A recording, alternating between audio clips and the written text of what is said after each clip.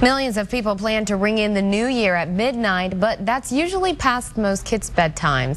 Thankfully, the Children's Museum helped kids shout Happy New Year a little earlier.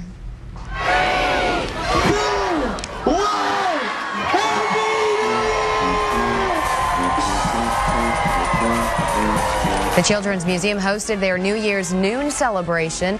At the stroke of noon, kids had their own vibrant ball drop, just like the one in Times Square, and there was even a parade. Kids even created their own crafts to help celebrate.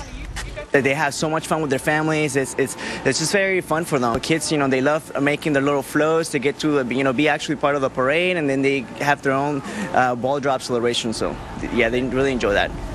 We're told the New Year's noon celebration is Houston's longest running New Year's Eve celebration just for kids.